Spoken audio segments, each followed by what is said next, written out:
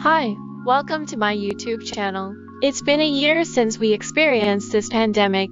That's why we are at home working, watching, studying, exercising, cooking, and anything under the roof. Good thing, there are Korean dramas that we used to watch at this time to prevent boredom. That's why I'm gonna show you my review for Guardian, The Lonely and Great God, or Goblin. Before we start, don't forget to like, share, and subscribe. Also, hit the bell icon to get the latest updates.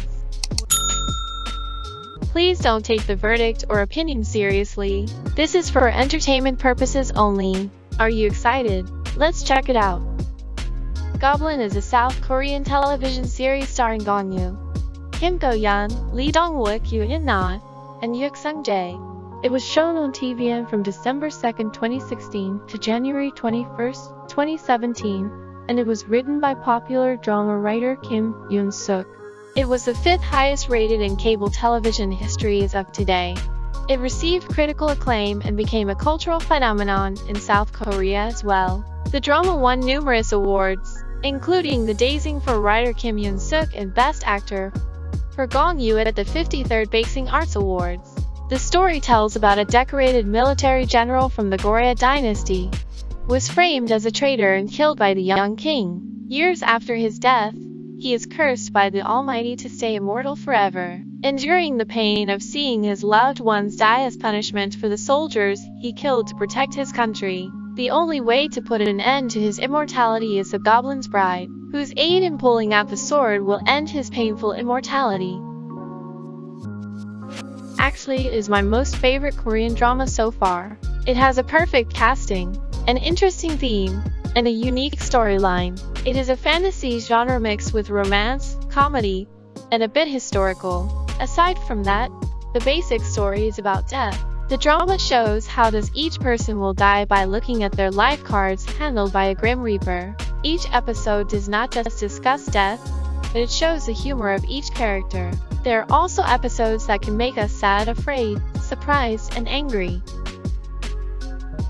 The scene stealer of this drama was none other than Secretary Kim Do-young, played by Jo Woo-jin. His role was the secretary of Yoo-dik Hwa.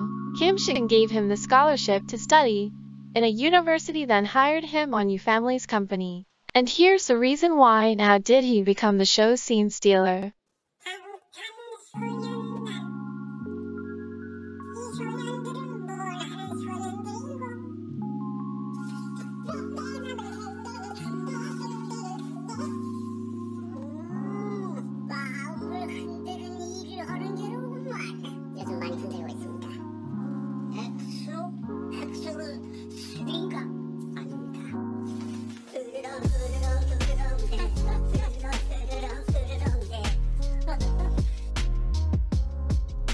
Warning, spoiler alert. I really like this scene from episode 13. It contains sadness but the most powerful among all episodes. This is a total tearjerker. Before the scene, Kim Shin got furious about the Grim Reaper's past life after knowing that he is King Wang Yo. The Grim Reaper realized that he has been the cause of Kim Shin's misery and immortality, knowing that he has nothing but thoughts of vengeance in him. But there's a more formidable enemy they must face, and it is the other missing soul, the eunuch Park Jung-won. However, he did not remember his former eunuch's name. He must call out his name thrice in order for him to claim his soul and defeat him. Park Jung-won knew about Goblin's bride, and his plan all along was to possess Yeon-tak's body and pull the sword himself.